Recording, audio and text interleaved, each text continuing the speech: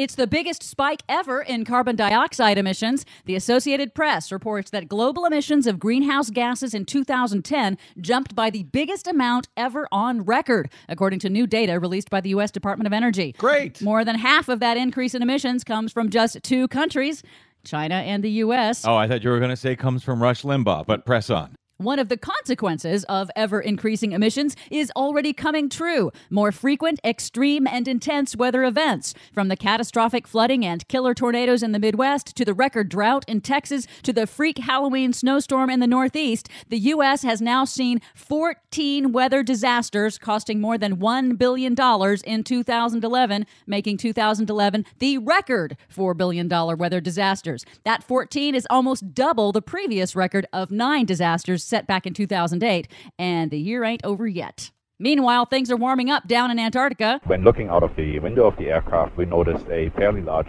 crack in the ice shell. NASA scientists have confirmed that a massive new crack is forming in one of Antarctica's largest glaciers, the Pine Island Glacier. According to NASA scientists performing aerial surveys, the crack formed in just the last 6 weeks. And what are the consequences if this glacier breaks off? Well, it can affect shipping if it's as big as they think it will be, 300 square miles, the size of New York City, and it will raise sea levels nearby. I'll get out my swimming suit.